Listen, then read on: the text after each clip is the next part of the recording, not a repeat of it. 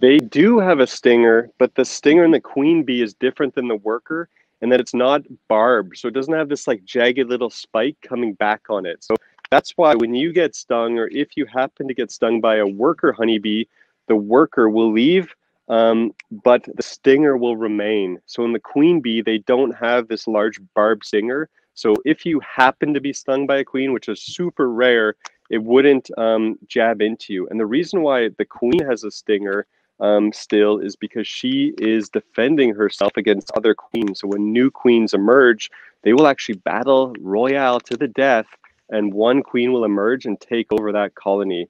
And so the stinger is actually a modified ovipositor that's also found only in females. So this is where eggs are sort of laid out of the back end of the worker or the queen bee. So that's why the males don't have this device, because they're not laying eggs.